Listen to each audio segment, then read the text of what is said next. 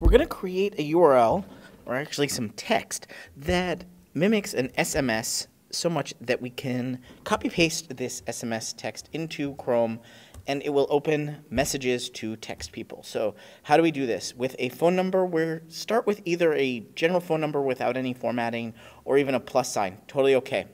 We're going to equals hyperlink.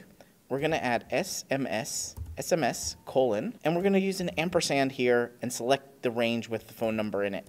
There we can copy paste this all the way down.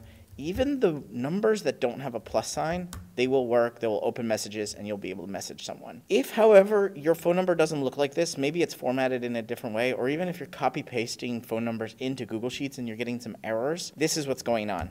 This plus sign, if you have it, is going to create a formula. Google Sheets essentially thinks that this is a addition. It doesn't know that it's a phone number. So how do we get this equal sign, or even sometimes you might have a formula parse error? How do we get it into a plus sign? We're going to do Command F, click this 3 buttons to get more options. We're going to find every equal sign and replace it with we're going to select a specific range, and the key here is to also search within formulas. Click that, replace all, and done, and there you go. You have formatted number with a plus sign. You can do this manually. If you just have a plus sign here, you can see this equal sign. Just take this equal sign, add a quote, add a plus, and there you go. Or you can even get rid of the plus sign and the quote and just have the phone number as numbers only.